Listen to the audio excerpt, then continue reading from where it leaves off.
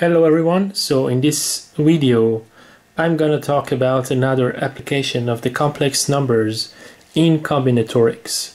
So the question, as you see here, is to calculate the summation of a combination of j from n, j going to 0 to n or to plus infinity, because for j greater than n, larger than n, this quantity will be 0.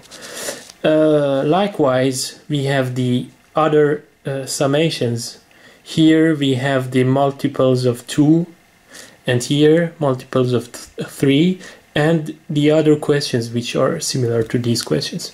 So any arbitrary multiples of any constant, for example here 3, 2 and 1, the summation until of this quantity from n over all the possible j's.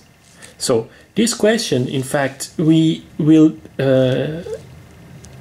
approach this problem, in fact, by considering a function f of x. Before going to the solution, just to remind you, in fact, the combination of m from n different objects is in fact the different ways in order to create a group of m objects from n distinct objects. So this quantity will be in fact n factorial divided by m factorial times n minus m factorial when m is smaller than or equal to n, and otherwise, and for m larger than n, this quantity will be equal to 0. So typically, to calculate this quantity, we start with considering a function f of x equal to x plus 1 to the power of n. So if I consider the development of this function, I will have the summation of j from n, xj, j from 0 to n.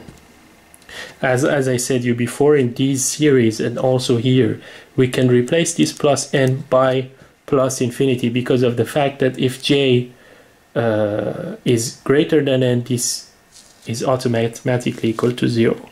So now if I replace 1 on the both sides of this equation, I will have from one hand the summation of j from n, j going to 0 to n, and from the other hand I will have the answer of the question, which is 1 plus 1 to the power of n. So this is the answer that you know, but the more important question is that how we can solve this problem. In fact, when this j is not j, it's 2j. So 0 to n plus 2 from n plus 4 from n, etc. So this, in fact, I emphasize that I've calculated f of 1. So the value of this function evaluated at 1. And I emphasize also on this unity. So in order to solve the second question, I will calculate f of 1, f of 1, which is equal to the summation of j from n, j equal to 0 to n. And also f of minus 1, which is equal to summation. So if I replace minus 1 here, I will have the summation j n, j equal to 0 to n times minus 1 to the power of j. So if I develop this series here, I will have 0n, 1n, 2 from n, etc. The combination of 0 from n minus 1 n plus 2n minus 3n plus. And finally, if I sum the both sides of these two equations, so f of 1 plus f of minus 1, and I divide the result by 2, I will have, so this plus this one will be cancelled. So we will have, in fact, the exact summation that we want in the second question here. So this will be exactly summation of 2j from n over all the j's, in fact, from 0 to infinity to plus infinity, or to the bracket of n half, beyond which the value, these values will be equal to 0. So for the first problem, the quantity of interest, in fact the answer of the question was f of 1. In the second question, the answer was f of 1 plus f of minus 1 divided by 2. So 1 minus 1, 2, 1, and here divided by 1 also.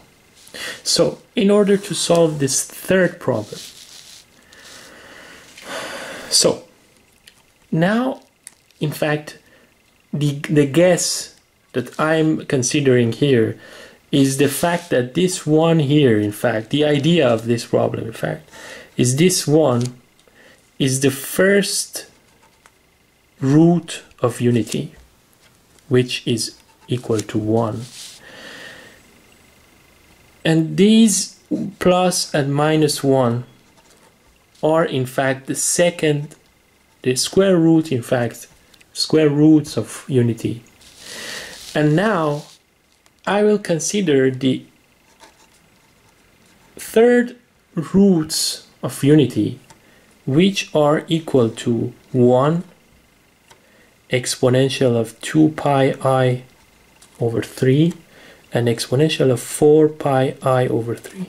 In fact, as you remember, if I consider the trigonometric circle in complex plane, so in order to calculate the nth roots of unity, you should divide this 2 pi interval by n equally spaced arc, in fact, or angles. So in this case, I should just divide this 2 pi interval by 3 equal arcs. So here I will have exponential of 2 pi I over 3, here I will have 1, and similarly here exponential of 4 pi I over 3. So these are the three different roots of 1, third order roots of 1. So now I guess, in fact, that if I calculate f of 1 plus f of exponential of 2 pi I over 3 plus f of exponential of 4 pi I over 3, and I divide the result by 3, in fact. At each time, the denominator is, the first time is equal to 1, next 2, and now 3, because the number of roots is 3, in fact. So I think that this is the exact same series that we are searching for. So why? I will start by considering, in fact, the basic function f of x that we have defined as x plus 1 to n, which is in fact the summation j n xj over j from 0 to infinity or to n. So f of 1 is, in fact, now the result is f of 1 is equal to the summation of j to n. F of exponential of 2 pi I over 3 is basically summation. These summations are over j. This is j from n exponential of 2 pi I over 3 to the power of j, so 2 pi I j over 3 over all j's, and at the end f evaluated at the last root of unity, summation over j from n exponential of 4 pi I j divided by 3. Now if I develop these series, I will have 0 from 1, 0 from n plus 1 from n, 2 from n, etc. Likewise, I have here 0 n plus 1 n exponential of 2 pi I over 3 for j equal to 1 plus 2 from n exponential of 4 pi I over 3 j equal to 2, and finally for j equal to 3 I will have 2 pi I. And the same, the other terms in fact are governed by the same pattern as these terms. So I will consider just the first four terms. Similarly here I have 0 from n plus 1 n exponential of 4 pi I third to n exponential of 8 pi I third plus 3n exponential of 4 pi I plus etc. If I calculate the summation of these terms and I divide it by for the moment just the summation, so these terms, the sum is 3 times one of them. These terms in fact is 1 from n times 1 plus exponential of 2 pi I third plus exponential of 4 pi I third. The next term is 2 from n 1 plus exponential of 4 pi I third plus exponential of 8 pi I third.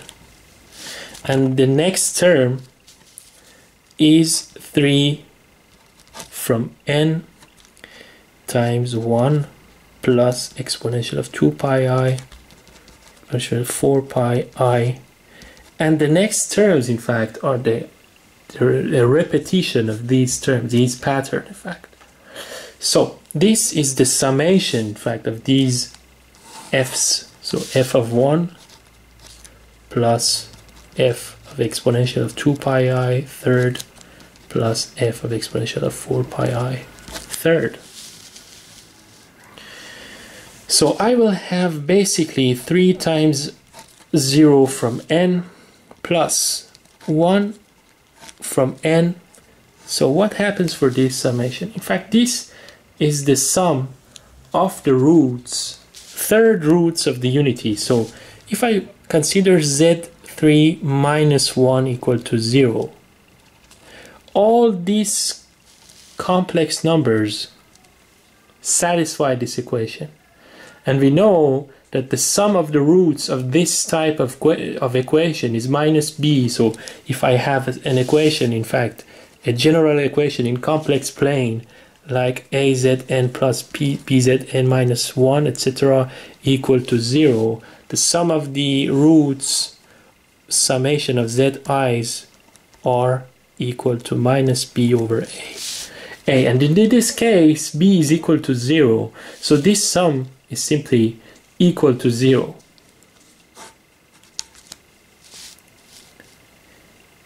In fact, here we have basically the same sum. In fact, 1 is here, exponential 4 pi I over 3 is here, and exponential of 8 pi I over 3 is exactly the same as exponential of 2 pi I over 3, because of the fact that 2 pi over 3 is the same angle as 8 pi over 3. So this sum will be likewise equal to 0. And here we know that this is cosine of 2 pi plus I sine 2 pi, which is equal to 1. This is similarly cosine of 4 pi plus I sine 4 pi, which will be equal to 1, and the result is 3 in fact. So this times 0 to n times 0 plus 3 from n, etc., which will be exactly the summation of 3j from n over all different j's, in fact, until the bracket of n over 3, or plus infinity, which is the same in fact. So as you see, if I calculate this quantity divided, and I divide the result by 3, sorry, here there is a factor of 3 in fact, and I divide the result by 3, I will have the result of the answer of the problem. So f1 of 1 plus 2 pi I over 3 divided by 3. So you should basically calculate the result 2 to n, 1 plus x, exponential of 2 pi I over 3 to n, plus 1 plus exponential of 4 pi I 3 to n divided by 3, and we can also simplify this solution. So the basic idea, in fact, if we consider the pth root of unity, all of which satisfy the equation zp equal to z to the p is equal to 1, I will call these roots by z1, z2 until zp. And the question is in fact to calculate the summation j over all the j's, in fact, of j p from n. So the multiples of p, combinations of the multiples of p from n, and the summation over all j's. In order to calculate this quantity normally, based on the solution that we have proposed, you should calculate the value of the function x plus 1 to n f of z1 first root, f of z2 plus f of zp divided by p. And the way that we show this theorem in the general case is really complicated to show, but you can see how we can show it. Thank you very much.